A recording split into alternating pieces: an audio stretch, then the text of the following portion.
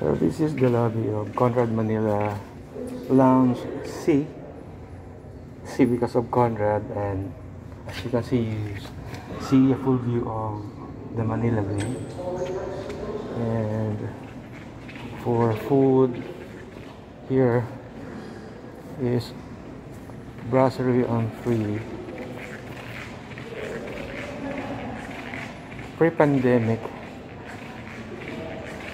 buffet, you can just go around, but this time of course they have to observe protocols, so siniserve na yung pagkain kahit buffet, but the amount or the cost is still the same. So this is Brasserie on free here. This is the main restaurant of Conrad Manila. It's very nice.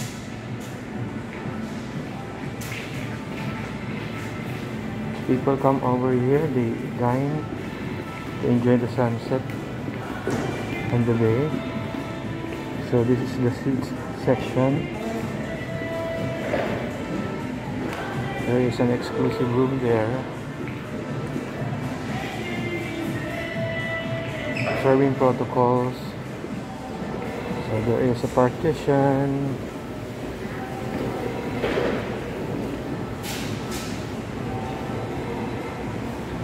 Like that.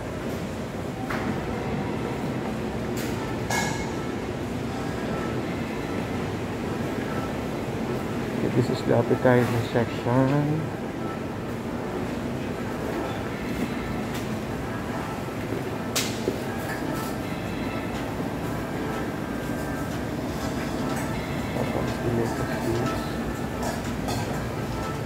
So sineserve na lang ngayon, pero still the same. Mabubusog ka.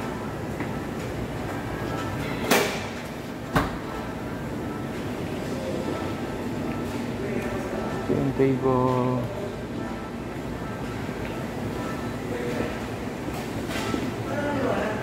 Ito yung main course. And dito yung mga dessert. Specialty nila is Filipino food.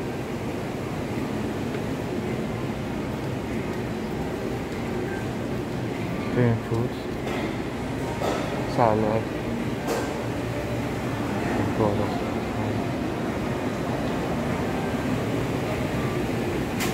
Very affordable. Less than 1,000 ang buffet dito, kahit sineserve siya.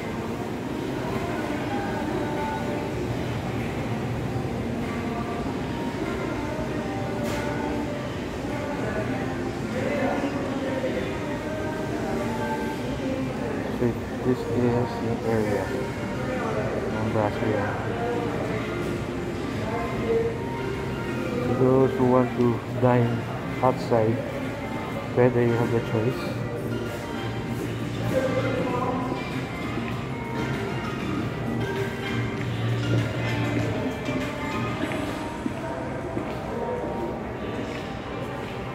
What a view.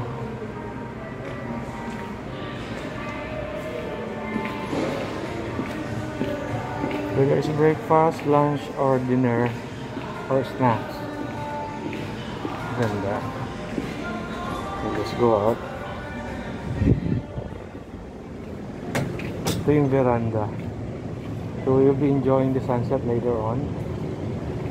It's a very clear day.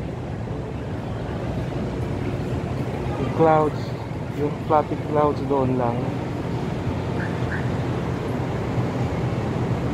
See the South Harbor. Itong malaking festival is the SMOI. Kasi may pirates dyan, kaya kung minsan sa mga videos may ingay, nagtitiyan yung mga sumasakay, lalo na yung mga babae. Over there is Okada.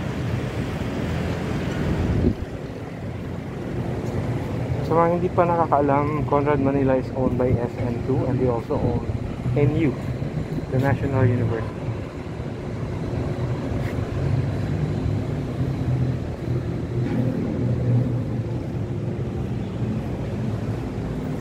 Ito yung mga seats nito, they're very nice. Pwedeng pag samasamahin na lang.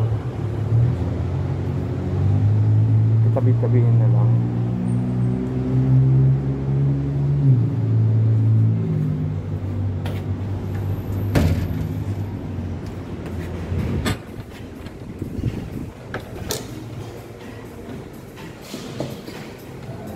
Yan yung kansang sandwiches.